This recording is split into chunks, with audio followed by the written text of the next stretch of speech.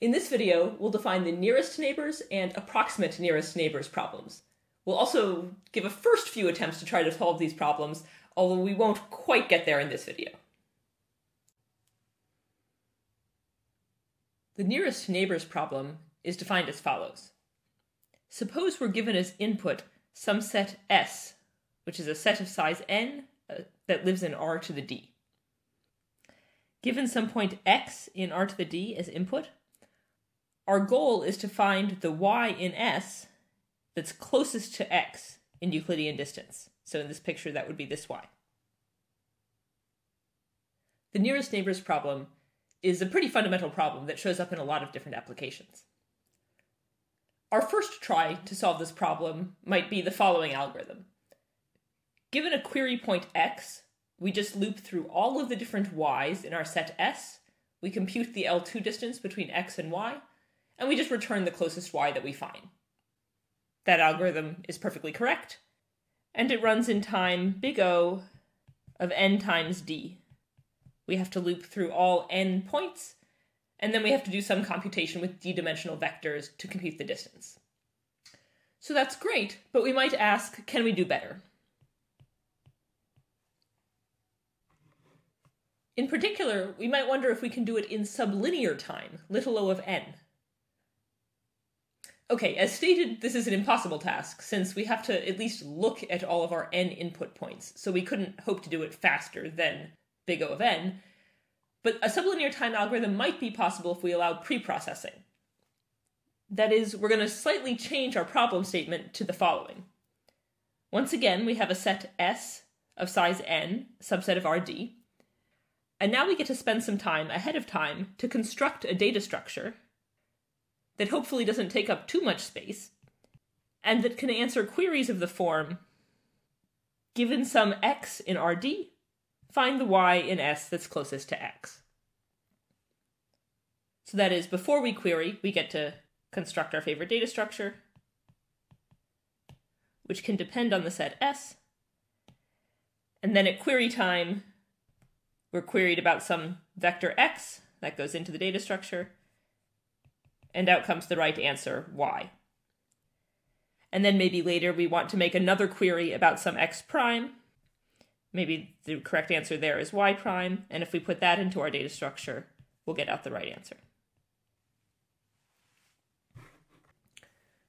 If this is our goal, it turns out that this is possible. So to see a simple example of why, let's consider the one-dimensional case, where d equals 1. In that case, here's a simple solution with a sublinear time algorithm. Our data structure is just going to be a sorted array of the data. Since the data is one-dimensional, this makes sense. Our query algorithm is just going to be binary search.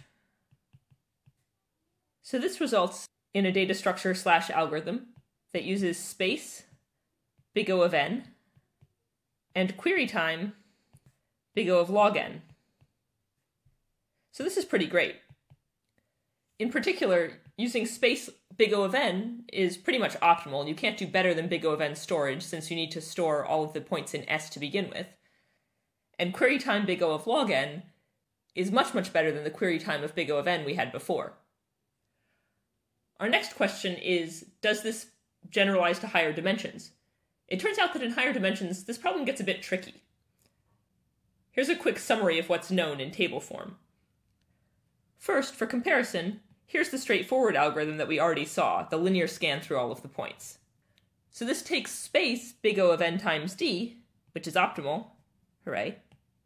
But as we saw, the query time's not great. Big O of n times d, we want something sublinear in n. There are various ways of generalizing the d equals 1 solution with binary search that we just saw, and indeed, you can get sublinear query time this way. You can get query time polynomial in d and logarithmic in n. If d is not too big, that's great. However, the curse of dimensionality really bites here, and it turns out that the storage for these sorts of algorithms is big, exponential in d. So that's not great. There are some other heuristics with optimal space, but again, in the worst case for large enough dimension, they tend to have linear query time. So the question is, in higher dimensions, can we get sublinear query time with space that's closer to big O of n times d than it is to n to the O of d. In order to overcome this curse of dimensionality, where the space required grows exponentially in the dimension, we can look at an approximate version of the nearest neighbors problem. This is called C-Approximate nearest neighbors. The problem is as follows. Once again, we have a set S of size n that lives in R to the d, and we want to construct a data structure that's not too big that can answer queries of the following form. Given some x in R to the d, let's suppose that x is here, we want to find, oops, this says find the y, this should be find any y, in S, so that the L2 distance between x and y is no more than c times the smallest distance between x and any point in the set. For example, if this point x is closest to this point here, and the distance is delta, then we can draw a ball of radius c times delta around x, and in the C-Approximate nearest neighbors problem, it's okay to return any of the points in this ball. This is a relaxation of the exact nearest neighbors problem, but this turns out to still be good enough for a lot of different applications, and also we can get much better algorithms and data structures. How can we solve the C-Approximate nearest neighbors problem? Well, inspired by a previous video, you might think to use Johnson-Lindenstrauss transforms. That is, if our problem is the curse of dimensionality, why not use a JL transform to reduce that dimensionality? So let's see how that works out. First, let's let f, which maps R to the d to Rm, be a Johnson-Lindenstrauss transform, like we saw in the previous video. And let's choose one with parameter epsilon equals 1/2. That means that we can choose m to be big O of log n. Then the idea is, let's use one of those exact nearest neighbor algorithms that we saw in that big table on the previous slide.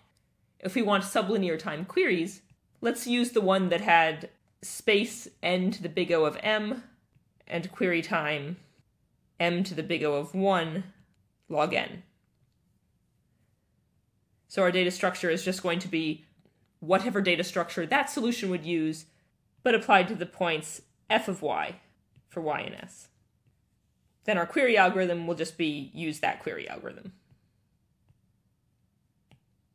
So that's a reasonable idea. How well does this do? The space that we need is going to be n to the big O of m, which since m is big O of log n is going to be n to the big O of log n. An expression of this form is called quasi-polynomial in n, which is very fun to say. And the query time is going to be m to the big O of 1 times log n, which is equal to something polylogarithmic in n. Okay, so at least the query time is sublinear, that's great. The amount of space used, well, this is better than n to the big O of d if d is really big, but it's still not great. Ideally, we'd want something linear in n, not quasi-polynomial in n. So let's put kind of a mediocre, not quite happy face there. Can we do better than that? It turns out we can, and in class we'll see a way called locality-sensitive hashing. So thanks for watching this video, and see you in class.